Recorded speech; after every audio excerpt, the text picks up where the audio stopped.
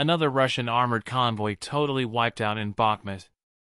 In the presented video frames, drone footage shows 4 Russian IFVs in the vicinity of Bakhmut entering a field full of craters caused by Ukrainian landmines and artillery strikes. The front Russian IFV, after passing through a previously destroyed IFV, it drives through a landmine which causes a huge explosion from underneath the IFV, totally destroyed the armored vehicle. When the smoke clears out, we can see that most of the Russian infantry miraculously managed to survive and run away towards the direction of a wooded area.